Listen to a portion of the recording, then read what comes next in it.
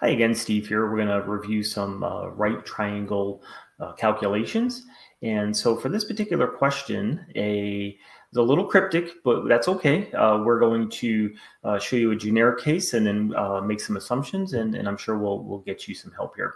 So it says find x, 90-degree angle and a 64-degree angle, and the side is 18, okay? So what I want to do before going into this is just a quick review of right triangles. So here's a right triangle, and I'm going to call my sides A, B, and C, where C is the hypotenuse. That's the longest side. Well, A, B, and C are related together in a right triangle using the Pythagorean theorem, which is shown here. So C is the square root of A squared plus B squared. The other thing is we have two angles within this right triangle that we don't know. One's a 90-degree, and then so we know all of the angles in a triangle add up to 180. So that leaves us 90 degrees. So A plus B has to equal the 90 degrees. And finally, what I'm going to do is say, well, if I know this angle here, B, the cosine of that angle, B, is going to be the adjacent side to that angle, A, divided by the hypotenuse. And the sine of that angle, B, is going to be the opposite side, the one that's not touching that angle per se, the opposite side B over the hypotenuse C. So we're going to take that information, and what I've done here is I said, well, let's go under the assumption that 18 is the hypotenuse, okay? And that 64 is this degree. And I'm going to call this X and this Y, okay? And if it's not exactly the case, maybe 18 is over here and you have to solve for X. Given this information, you should be able to go through this, okay? So first thing we're going to do is say the cosine of this angle here, 64, is X over 18 using this formula here, right? So B is 64, and then A is X, and C is 18. So if I want to solve for X, what do I need to do? Multiply the right and the left by 18.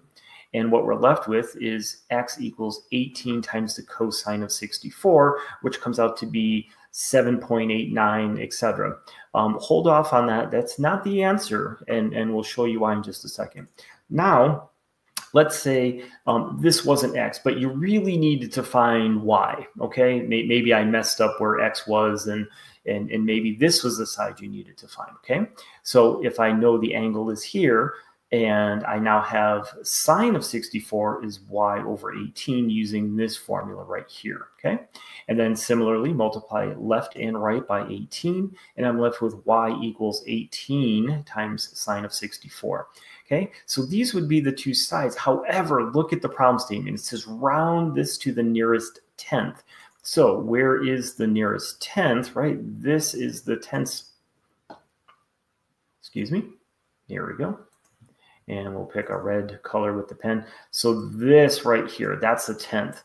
That's the 10th right there. So if we want to round to the 10th, I look to the number to the right of it. And is it, that's 9. So clearly if I round that, that would be 7.9, right? So that one should be 7.9. Okay, bad 9. Okay, and then what about this one? If I look, I want to round this here. And so 8 would make that what? 2. So that would be 16.2. So always try to answer the question that's being asked. So in summary, this is my assumption. Now again, let's assume 18 was not the hypotenuse. Maybe this was 18 right here. Just go use this map right here and move things around, and you should be able to find the right answers to the problem. And again, please don't forget, when you punch these into your calculators, answer the question, which is round to the nearest tenth, and there you go. Thanks for watching.